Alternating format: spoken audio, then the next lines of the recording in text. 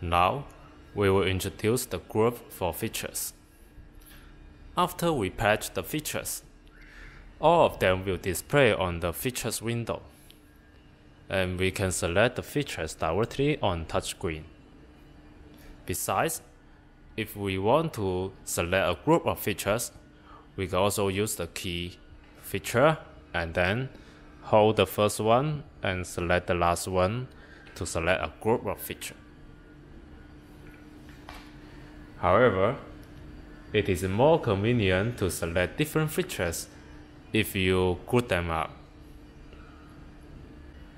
It's very easy to make a group. First, we press the key Group, then press Save Group, and select the features of the group, and choose a number to save, for example number 1 here. When finished, we can clear. If we want to make another group for another features, we can just select the feature directly and save on another bank, for example number 5 here.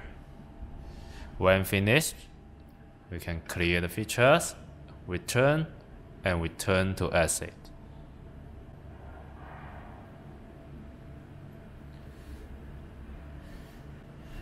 About the group, it offers feature order functions. Users can modify the feature order so that we can run the group of features in a fixed order. Just for example, we enter group again and select Group Manage. Now I select the group 1. We can find here shows us the unit numbers, and here there are all feature order. We can press the option Feature Order, and then on the callout window we can see all of the features in the group. We can notice here the red number means the order, and the white number here means the unit number. For example, I want the features one order from both sides to middle, so I can set Unit 1 and Unit 10 as order 1, and then next step, number 2, I can select Unit 2 and Unit 9, and step 3, Unit 3 and Unit 8. We can do it continually. When finished, we can press Exit and confirm to save.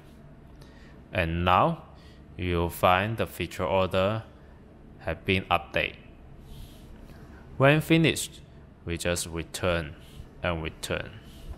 So now the group 1 with the features from 1 to 10, and the order is from both sides to middle.